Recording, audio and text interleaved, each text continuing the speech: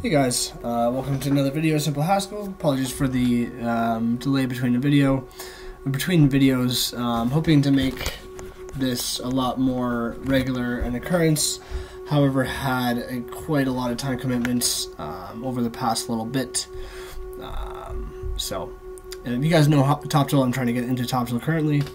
And yeah, so that's where my time has been. Had to spend a lot of time on Python, and so had to rid my brain of issues, Python, before coming back to this.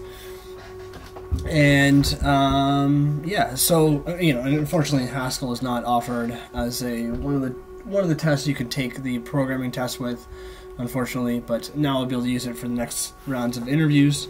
So excited for that. And so now this is kind of getting into a little bit more advanced Haskell, and simple Haskell, talking about advanced Haskell. What's up with that? And really, I mean, all of Haskell can be confusing to attack and figure out how to use it. But the goal here is not to talk about simple things, but to simplify challenging concepts. And so I really hope that I've been able to do that for you guys in the past, and continue to do that here. So taking on now more advanced concepts, which I would not say are at all important to getting started with Haskell. Like, I'm definitely going to make the last set of videos a sort of start here.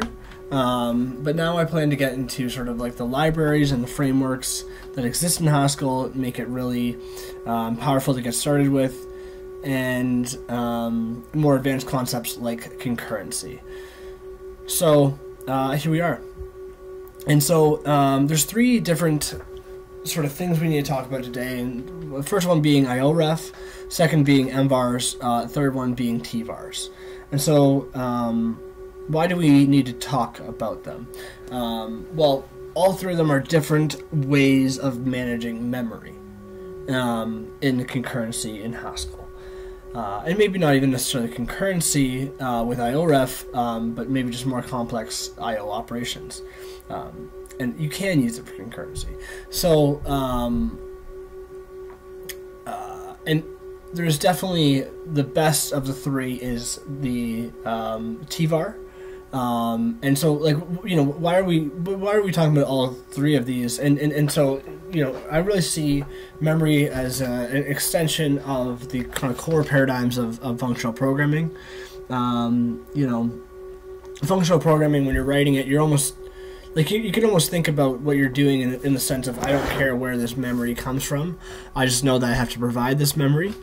And so I think the way I see concurrency is just really an extension about how we think about our variables. I could make a simple variable here, like let x equal 4, and I have a variable. I have a value I can use, it has a certain type, etc. But now the issue arises where we want to make really fast programs, and so we want to use concurrency to do so that we can split up the work to get the work done faster. And some of that memory needs to be shared between these processes. So, again, many applications, not again, but there are many applications for concurrency. I'll let you fill in the blanks. I use it for web scraping, and controlling the web scrapers, because I've been running 16 web scrapers for the past 2 weeks, and yeah, so lots of data there, but yeah. So let's start. IOREF, and is IOREF in this package? I don't believe it is. No. So IOREF. And I don't know, honestly, not much about this, because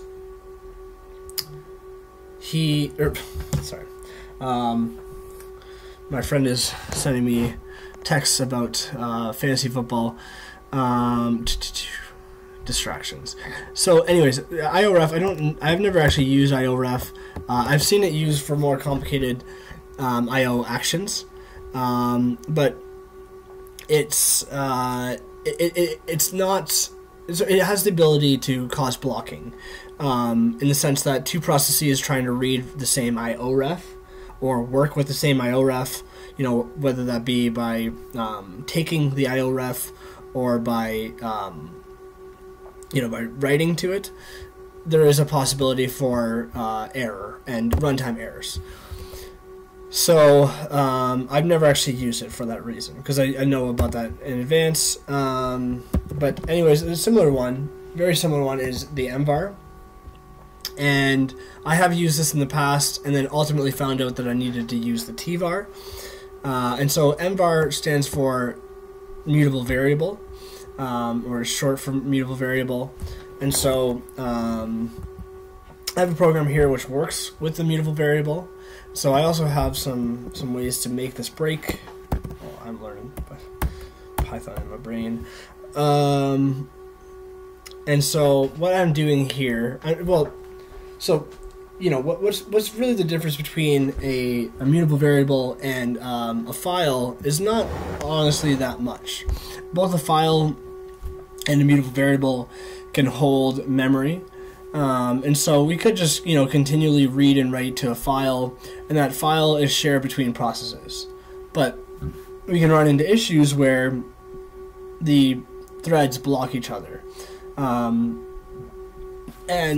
try to, write to that file at the same time, but there's no logical outcome for two processes trying to write to the same file at the same time. Especially if you think about that, what they write to the file might be based on what was already in the file. Obvious example is append. You're just adding something to the end. Or, maybe, you're continually updating some JSON with values, you've attained from your program. So, yeah. But even still, we can still have blocking with an MVAR. There is a bit of a difference in the fact that if an MVAR is in use at the current moment, it will wait a second to see if the MVAR is available, right? So we have this take MVAR, which is very similar to read MVAR, right? So read MVAR doesn't actually block anything. We could do this no problem, and it would not stop any other programs or any other threads from accessing that mutable variable. And so I am jumping a little bit ahead in terms of the code here, because we need to start by initializing this MVAR. And so what I did is I took what was in the file path or text, and it was actually this here. I was kind of messing around with it a second ago, but this is the textual contents of that file. We read that file, name it txt, and then initialize a new MVAR with that memory. And if we look at the type of new MVAR, try import control.concurrent.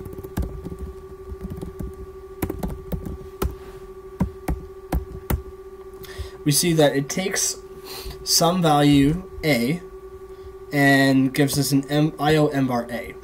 So what does this mean in plain English? This means that we are giving it some typed value and creating a reference to that value, right? So here when we do this file contents is just our reference, which is going to tell our program where to put the data that we want to put to our MVAR, right? It's just a reference to that location, and then we feed that location with certain data. For example, put MVAR, we can see down here if we jump ahead a bit, put MVAR has that reference, and then it's going to put, it's going to take the original state and then add hey to it at the end. And yeah, so right, so we have our reference and then we have our new value. And if we look at the type and put mvar, we see that it takes the reference, takes a new value of the same type, right? It keeps the same type, and then that's an IO action. So, yeah. And then, let's see here. So, basically, we have to do, there's also a couple things I should get to about setting up a concurrent program in terms of like the, you know, not direct stuff, that stuff that I could easily miss talking about. And so I had to add this GHC options of threaded RTS options to my executable stanza. Stanza, I don't know if it's called a stanza. It's a block of stuff. And yeah, so now this allows my program to be threaded and has runtime system options.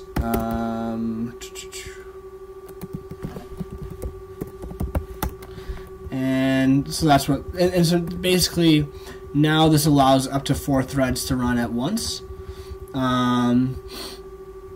And we read the file contents, we do this. I don't need this anymore. Let's actually get into this. Oh, and sorry, did I forget? Oh yeah, and then set the number of capabilities.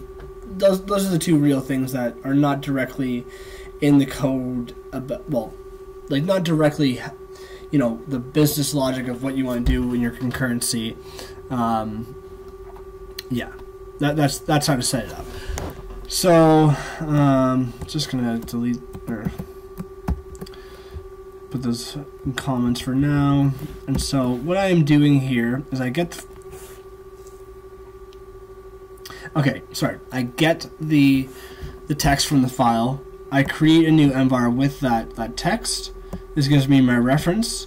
And then what I'm going to do is I'm going to use another function, fork.io. And so this is like the core, I didn't even notice that was there. Core piece of, or the most common function you'll use in concurrency, whether you're using mvars or TVars, you will most likely be using fork.io. 99% sure of that. I can't think of a case where you wouldn't. And so if you look at the type of fork.io, it's of the type IO, and it returns a thread ID. So this actually, I could get back like thread IDs here if I really wanted to, but and then I could also kill the processes by getting those, by having access to those thread IDs, but I don't really care about that for now. So and this might confuse you a little bit, the fact that I have fork.io, or fork.io takes an IO action, but this is not necessarily an IO action. It's well, it is, because all it is really is a IO action which takes parameters, right? So once this gets its mvar string, the type of it will be IO unit, and so it will work. And also, you'll notice that with it being an IO unit, you know, we can't return anything from the program. And this is for the same reason that you wouldn't return anything from main. Like, where are you returning it to is really the question. You know, if you want to give that memory back to the main thread, well, then you would have to use mvars, IO refs, or TVars. That's the only way to communicate data between between processes, even if it's the forking process. So let's try this. So anyways, sorry, I also have this map m here. This is really just so that I can fork 5 of them. It's going to take this integer 5 times, right? It's going to do this 5 times. Because that's the length of the list, and it's just going to throw out the integer and then get going. And that's this here, this other program. It takes my mvar, and it's going to take the mvar, do a thread delay of 10,000, or sorry, 1 million, and then put the MVAR back. And so for this time, it's going to hold on to that MVAR so that no other system can use it, or so no other process can use it. And I'm just going to add another 0 there just to really make sure this works. Okay.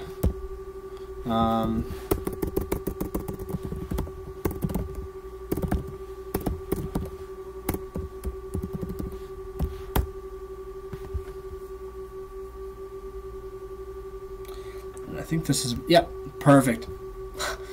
Love failure. So this is the problem with MVAR, is we don't always know, we hardly ever know how long certain processes are going to take, and so it's not like we can, write nice clean code that says, like, okay, you should have to wait for between 2 to 4 seconds, and make sure you wait between 2 to 4 seconds. This does wait for some amount of time, but it's even possible that, there's multiple things trying to take this MVAR, and so, even if it's very quick to run the process which uses your MVAR, right? All I'm really doing is nothing with it. I'm just literally doing a thread delay and then adding a string to it. And let's say I even take this out, right? I believe this should still, this should actually, I believe, work. It'll kind of work actually, and I bet you. No, it won't. Okay, because it doesn't have to wait long enough. And so I guess, like, if you have that kind of guarantee that it is going to be a very simple process, it's only going to be in use for a hot second, then yeah, I suppose you can get away with MVARs, but there's a much better solution in Haskell. And yeah, so have I covered everything about MVARs? So and here's what we're doing, right? We're taking the MVAR. We had our thread delay of 10 million, and I don't know if that's actually 10 million, but and then we put the MVAR back. So we no longer are holding on to this, have a death grip on the MVAR. Other processes can use the MVAR, and that's just so that we don't have any, any intermingled data. Right, we wouldn't want to. Let's say we had two types, which have, and for whatever reason we're showing, or turning that into a string. Right, we're using the show function to turn a into a string, and then we write that string to the MVAR. We would see that we actually might just corrupt our data. Is the point. Because we would do show twice and then try and put two different things to the MVAR, and it would fail. However, with take MVAR, nothing else can write to that MVAR for the time that this this process has the MVAR.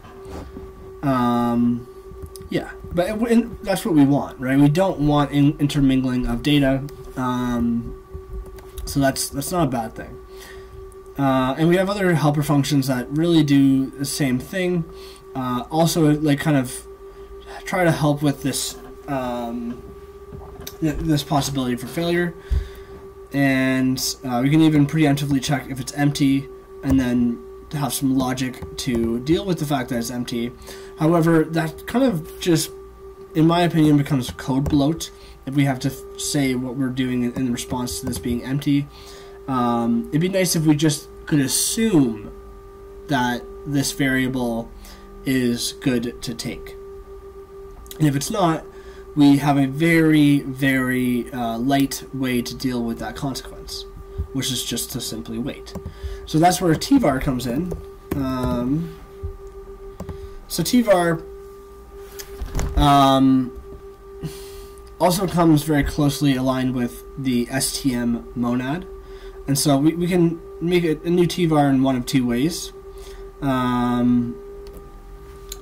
So I actually use this in my programs currently, and I'll show an example of how I do that after I unpause this, because I don't want to show anything unintendedly.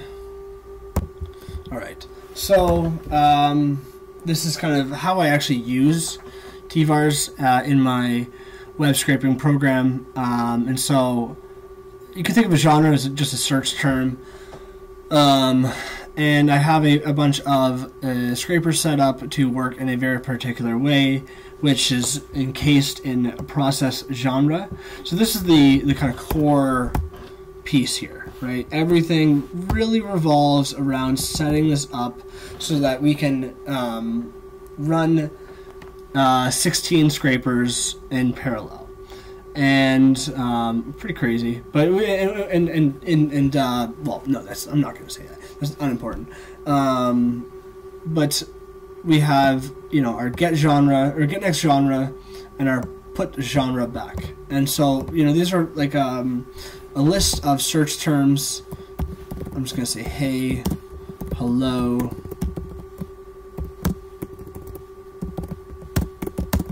and yellow.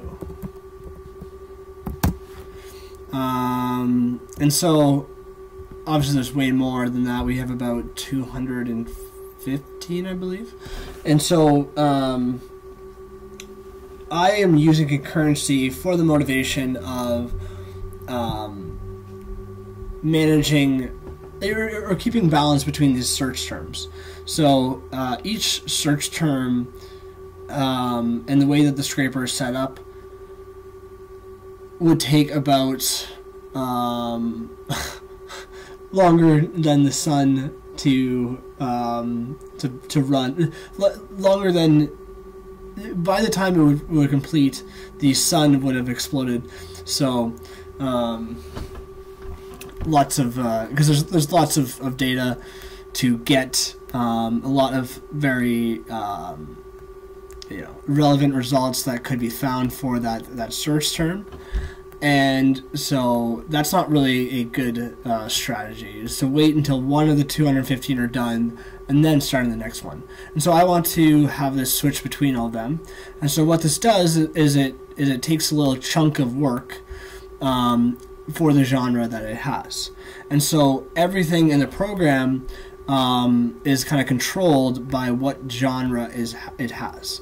And so each of the processes will take from this list of genres, right?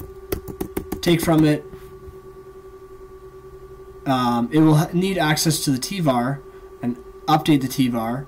I will then have the genre, right? So yellow will now just exist elsewhere outside of this TVar. And if you want to visualize it that way, I suppose.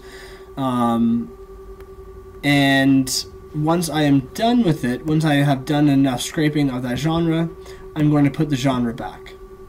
And so, how do we actually do this?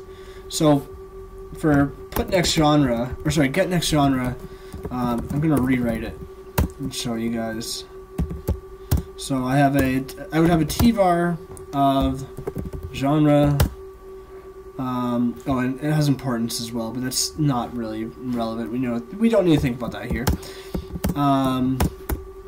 Get next genre. So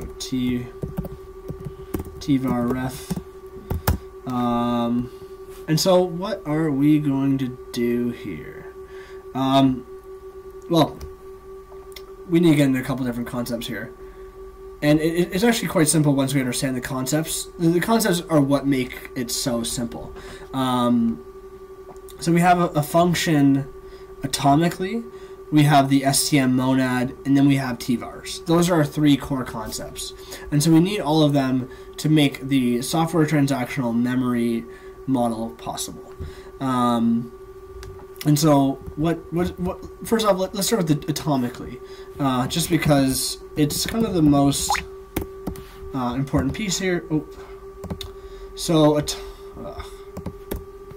atomically takes something of the type STMA and makes it an IOA action. And so, well, then that brings us to what is STM. STM is the monad that supports atomic memory transactions. And so, if you're familiar with databases, of course, atomicity or, whatever, and I'm honestly not sure if I'm using that word right. I'm not really a language person, but,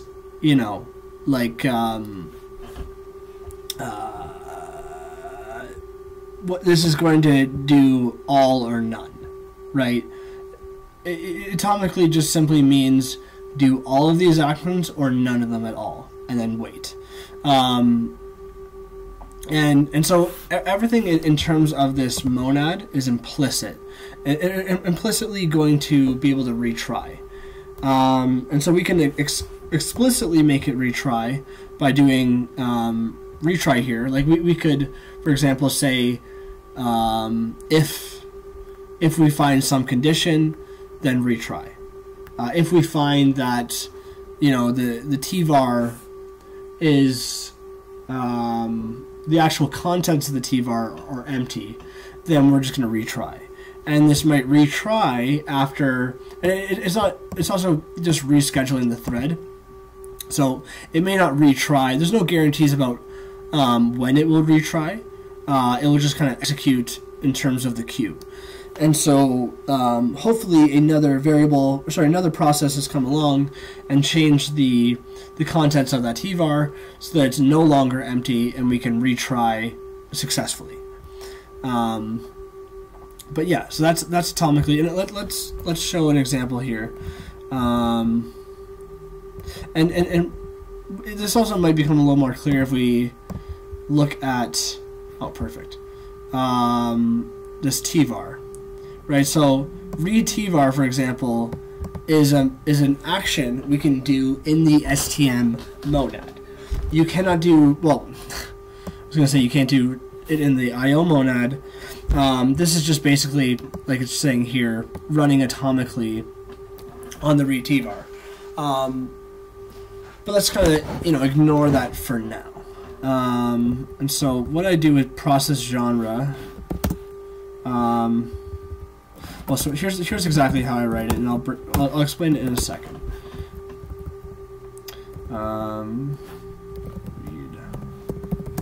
Read TVar ref.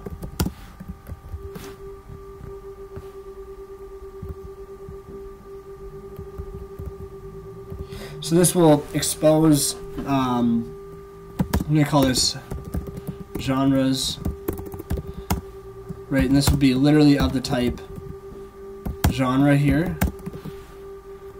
I want to take the head of genres, and so I actually can also just pattern match on this and say I'm always expecting it to be a non-empty list. So although this is really kind of bad in terms of safety, I don't really honestly care at this moment. This will work, and so I want to just get G.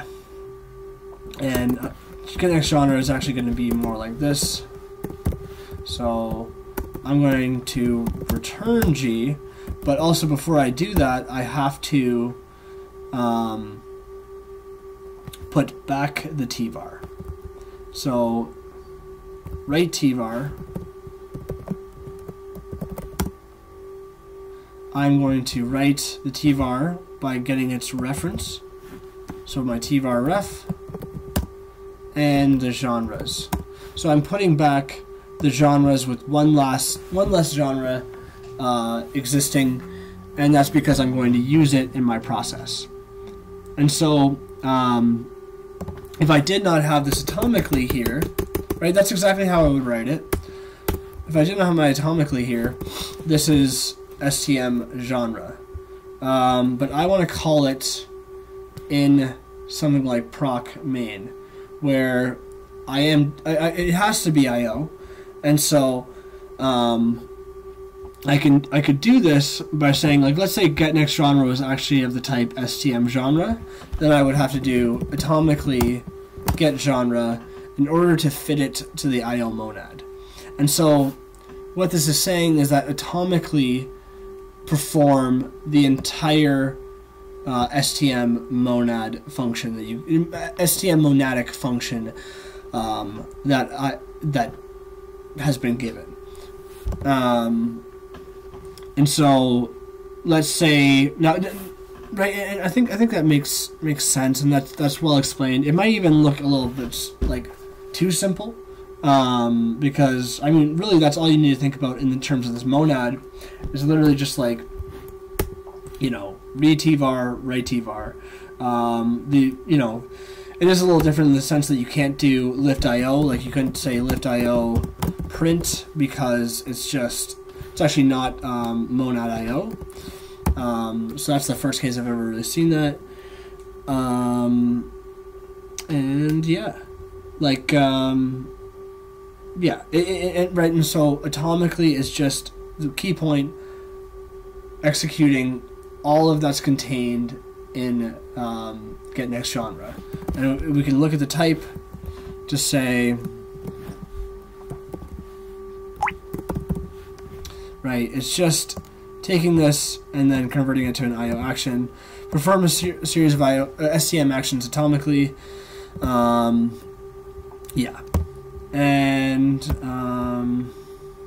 let's see here. So, and then I would put the genre back, which is really just, right,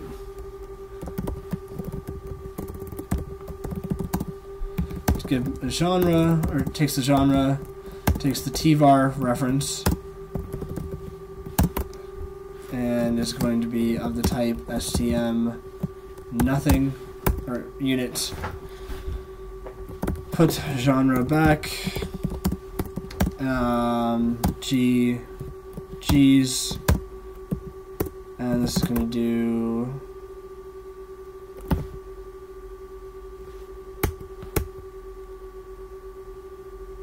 so I have to read TVar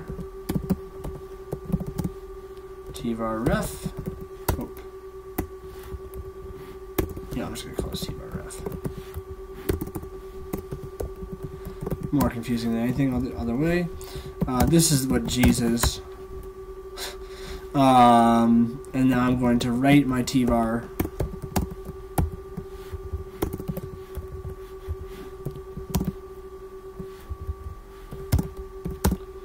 And yeah, let's pretend I would do it like that. I would do it differently, but no point in overcomplicating. And so write TVar is of the type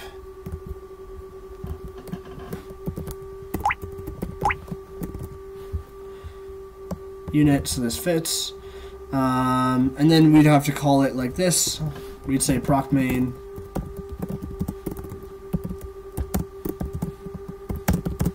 equals do. Genre, we get our genre by atomically get next genre.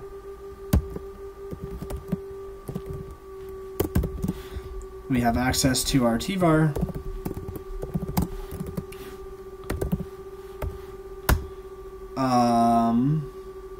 We'd run, right, I'm going to say run genre, does some scraping, and then we put the genre back.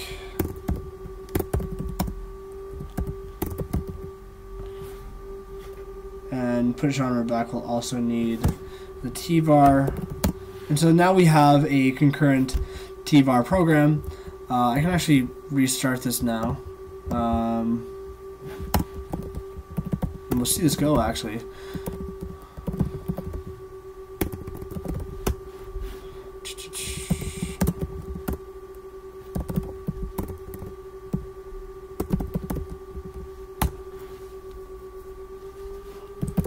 And I'm only doing this out of pure laziness. I should really be calling cabal run, but yeah. Okay.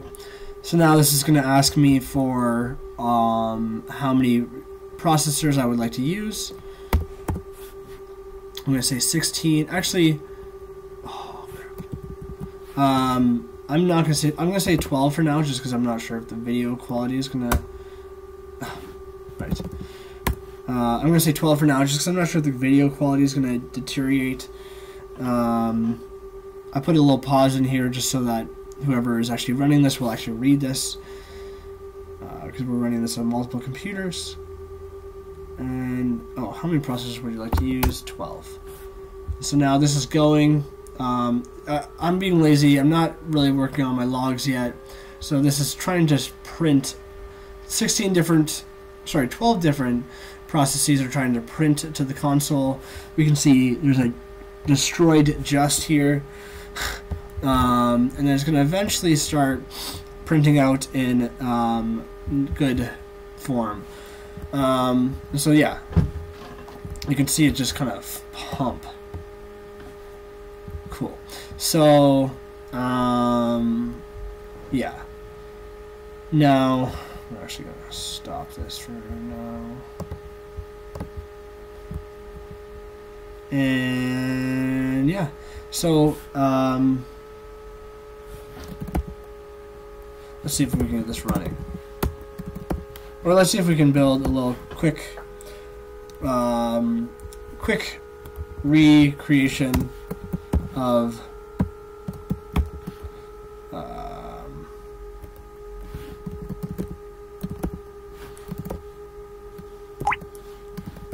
this program. So I'm just gonna actually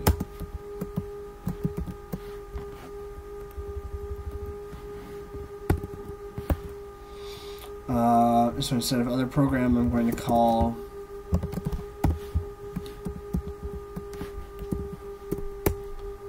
the proc main, which is going to have our TVar.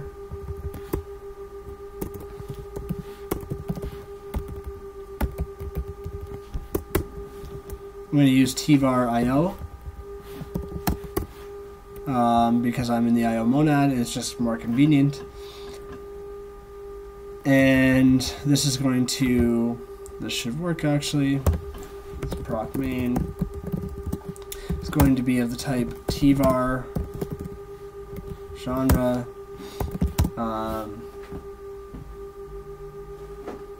to IO.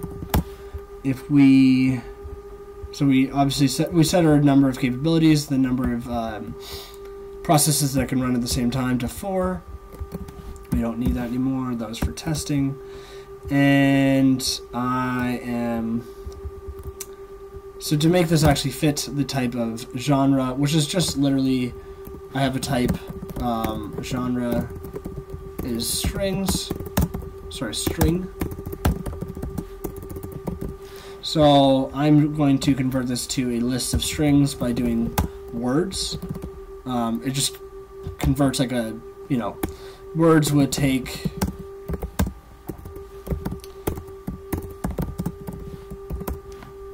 a sentence and convert it into, break on the spaces basically. And so now we have a valid thing here. We need to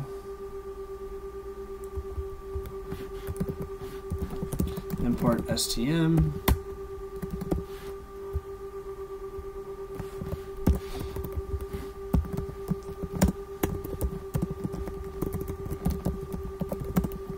Add the language extension here.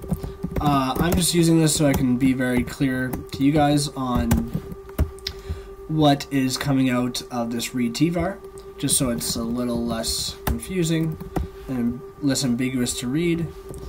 To TVar. Oh yes, because it's actually file contents. I'm going to recall this genres.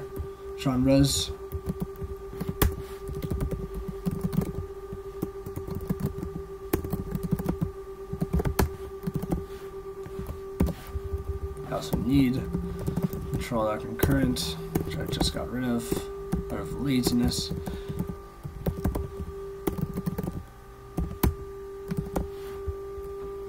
Run genre, and we're just going to say run genre is just going to take a genre and it's going to print it.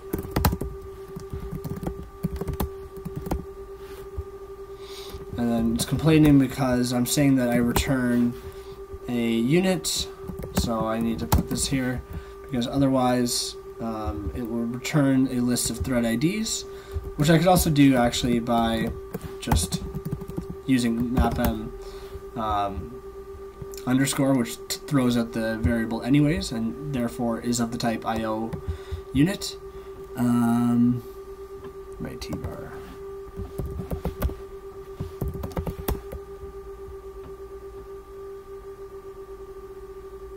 Oh, and I just forgot to pass it the reference. It doesn't know where to write it. So we'll write TVar to this place with this value. And now, this is complaining because it's saying, okay, you're trying to do put genre back, which is an STM action in an IO monad, and so we'd have to say atomically. Oh, I did it up here already. Did it for one, not the other. But you see what? Oh, you know what? That actually makes sense. Okay.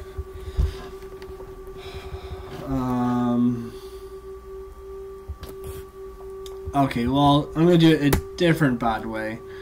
Genres. We're going to pure the head of genres, which is safe in this context because I know it's not going to be empty. I have 226 of them, or whatever. And then I'm going to put back the tail of genres. So I'm just going to take the first of the list and then put the rest back. And now this compiles. So this is going to print to our console what genre it would be working on instead of actually doing anything with it, right? In reality, we would be doing more with it instead of just printing. But it doesn't really matter how complicated the process is in terms of how we would deal with memory, you know, in that process using certain memory, which must be shared in a concurrent context. So now, if I say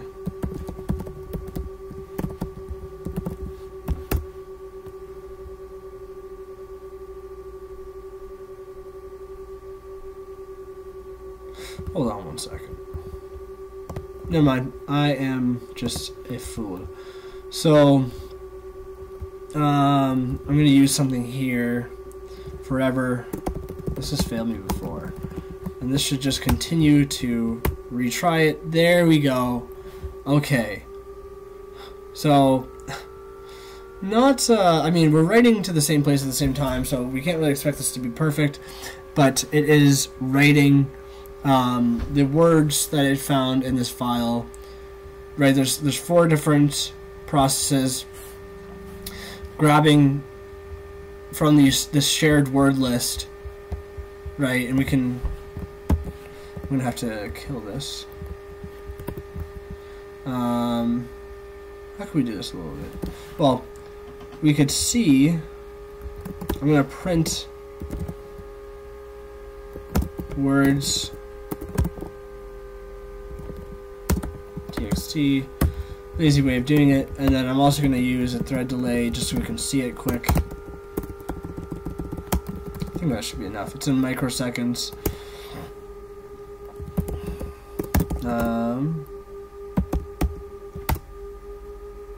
And it's going to continually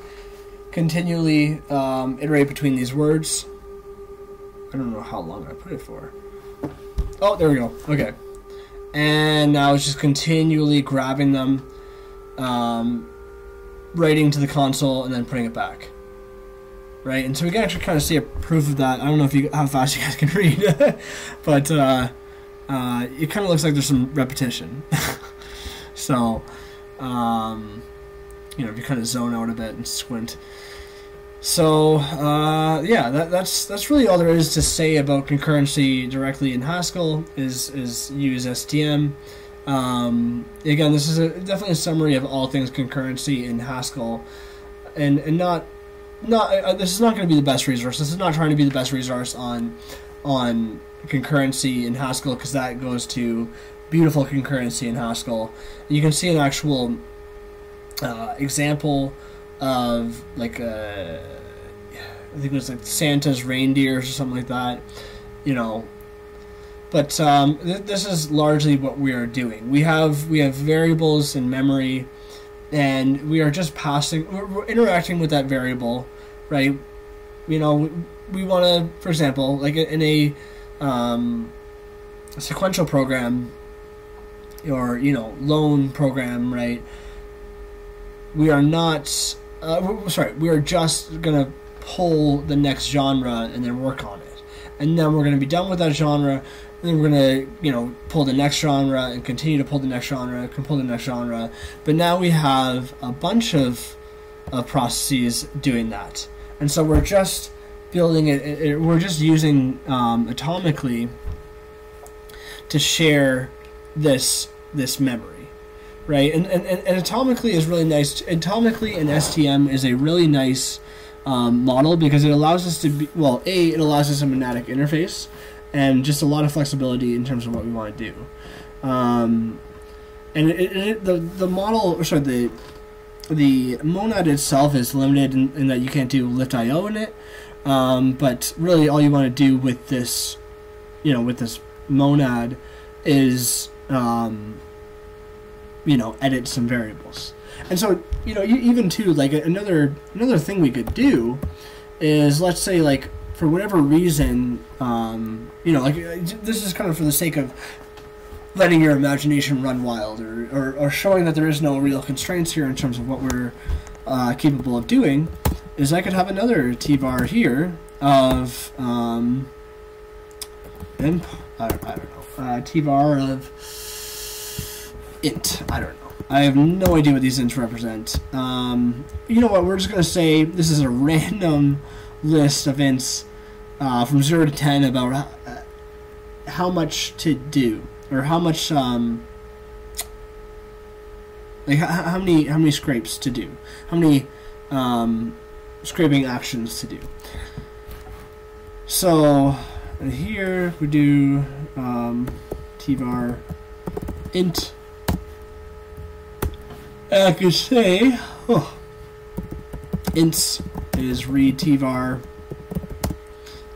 int, and I could maybe even just move data from ints to genres.